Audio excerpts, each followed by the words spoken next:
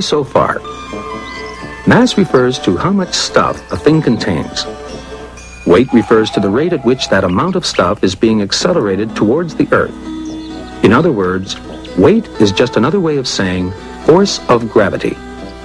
An object's mass never varies, but its weight can go up or down depending on the force of gravity acting on it in various parts of the universe. And now, work. These barbells have a mass of 120 kilograms. Since they are resting on the surface of the planet Earth, we know that the force of gravity acting on them is about 10 times that number of newtons. It takes a very strong man to lift something that weighs so much. Because if the barbell is being pulled down by a force of 1,200 newtons, it must take 1,200 newtons of force to hold it up.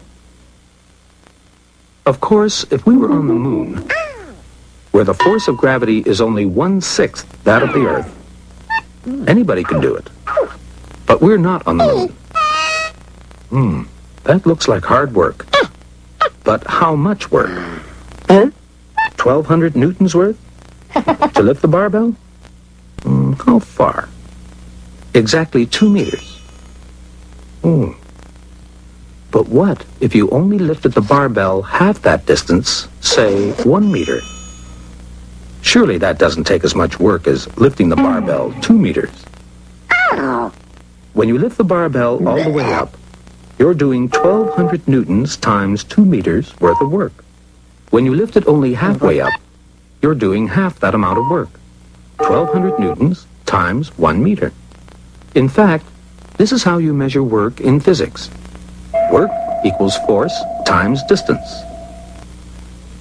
Here you're doing 1,200 newton meters of work. And here you're doing 2,400 newton meters of work. That's simple enough.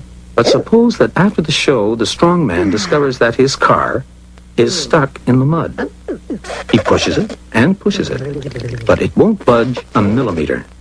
And suppose that at the very same time, the clown, who hasn't got a car, is in the act of picking up the telephone to call a cab. Which of them would you say is doing work at this particular moment? The strong man or the clown? The clown. Because work equals force times distance. And although the telephone receiver only weighs about 2 newtons, while the strong man's car weighs perhaps 15,000 newtons, when he lifts the telephone receiver, the clown is applying a force of 2 newtons through a distance of 50 centimeters, let's say, or half a meter. And therefore, he's doing 2 newtons times half a meter of work, which is 1 newton meter of work.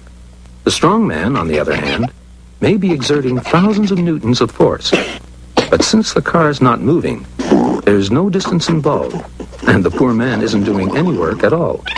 A force of even thousands of newtons times 0 distance equals 0 work, whereas a force of only 2 newtons through a distance of only half a meter does equal some work, even if it's only 1 newton meter worth.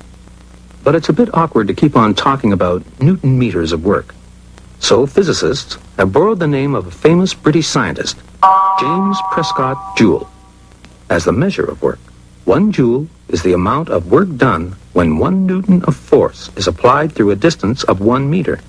That's to say that 1 newton meter equals 1 joule, which can also be written like this. So the clown did 1 joule of work when he lifted the telephone receiver.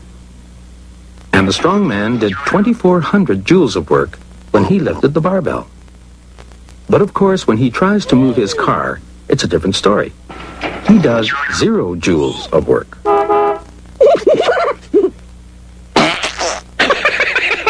That's okay.